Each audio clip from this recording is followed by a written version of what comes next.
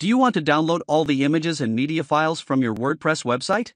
By downloading your media library, you can easily store a backup of your media files on your computer or, if you have created another WordPress site. In this video, we'll show you how to easily download your entire WordPress media library, step by step. Method 1. Download media library using the Export Media Library plugin. For this method first, you need to install and activate the Export Media Library plugin. Upon activation, go to the Media then Export page from your admin area. Once you're on the Export Media Library page, simply choose the Single Folder with All Files option from the drop-down menu beside the Folder Structure option. Now all your media will be downloaded into one folder. They will be downloaded as the original file types such as JPG, PNG, or SVG. Method 2.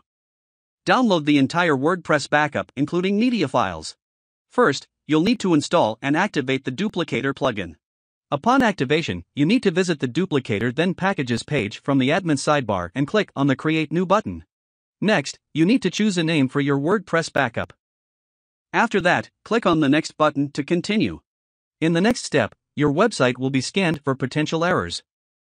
Once the scan is complete, simply click on the Build button to create your package. Method 3. Download media library using WordPress settings. In this method, we'll show you how to download your entire media library from your WordPress backend and import it to another WordPress website. For that, head over to the Tools Export page from the WordPress admin dashboard. Simply check the box beside the Media option, select Date Range and click Download Export File button. Now, your WordPress media library will be saved on your computer as an XML file. To import the database, you need to install and activate the WordPress Importer plugin. Then you need to visit the Tools and Import page from the admin sidebar. Then you can simply click on the Run Importer link below the WordPress option. This will take you to the Import WordPress page where you need to click on the Choose File button. Now, you can upload your media library XML file from the computer and it will import the media library.